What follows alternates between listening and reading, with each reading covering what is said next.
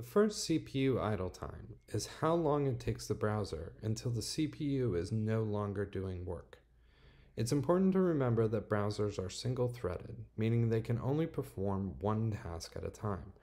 And the longer the CPU or processor on the device is working, then the longer it takes in order for the full page to load.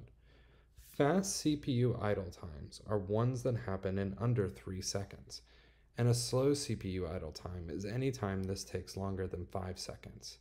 If you see a high CPU idle time, often this is a sign that you have too much JavaScript firing on the page.